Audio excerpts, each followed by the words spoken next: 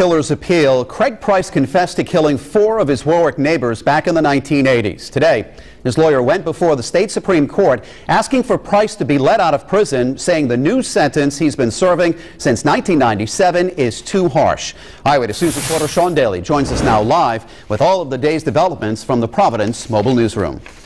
For years, Craig Price has been public enemy #1 in Rhode Island. He killed 4 people by the time he was 15. Now he's appealing a 25-year prison sentence for criminal contempt of court. The Honorable Supreme Court. A lawyer for Craig Price asked the state Supreme Court today to throw out his 25-year prison sentence for criminal contempt of court. A family court judge gave Craig Price that sentence after he refused to undergo a court-ordered psychiatric evaluation. That court order came after Craig Price admitted he murdered 4 of his neighbors in Warwick in the late 80s. Under Rhode Island law back then, because Craig Price was a juvenile, he would have been freed at age 21 if not for the contempt of court conviction.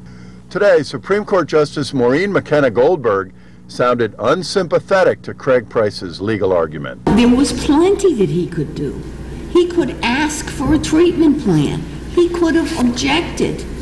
There was an awful lot that he did nothing. He did none of that. But Craig Price's lawyer said her client refused the psychiatric evaluation on the advice of his previous lawyer. She called 25 years an incomparable sentence for contempt. You could search high and low through history and not find a 25-year sentence for contempt. Are you suggesting that the judge back then in sentencing Mr. Price to 25 years for contempt was really sentencing him in a convoluted way for the murders of the 4 people? I can't speak to that at all. The Supreme Court's ruling in Craig Price's appeal is expected sometime in the next 60 days. For now, he's still in prison down in Florida, and he's not expected to be released for another 10 years or so.